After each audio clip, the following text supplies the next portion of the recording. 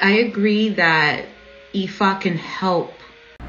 My whole point is that as a functioning adult in today's society and as a spiritualist, why do you need someone who's on TV to tell you what are the principles of your own practice and what are the principles to be a well managed individual in the spiritual world? These should be known by now.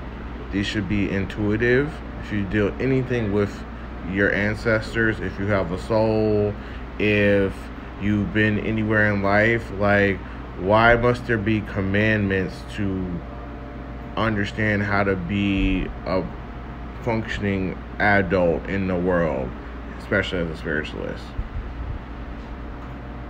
That's my point.